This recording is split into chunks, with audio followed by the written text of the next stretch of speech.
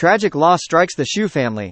Anderson Road construction site collapse claims electrician's life, and wife succumbs to cancer. In a heart-wrenching turn of events, the Xu family has been struck by a series of devastating tragedies.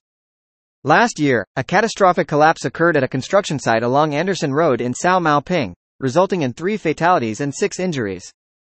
Among the victims was 41-year-old Xu Wenming, a dedicated electrician, who left behind his wife and 2 young daughters, aged 4 and 7, as well as his 71-year-old father. Regrettably, the Xu family's ordeal did not end there. It has come to light that Mrs. Xu, suffering from terminal breast cancer, peacefully passed away earlier this month, marking another heartrending loss for the family. Ming Pao reported that Mr. Xu, the 72-year-old father-in-law, confirmed in an interview from his apartment that Mrs. Xu succumbed to cancer on Wednesday, the 18th of October. He revealed that her funeral is scheduled for the coming month. Despite the profound sorrow, Mr.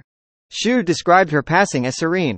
He further shared that the couple's 2 daughters, once inconsolable, have begun to come to terms with their mother's passing. In the face of this dual tragedy, Mr.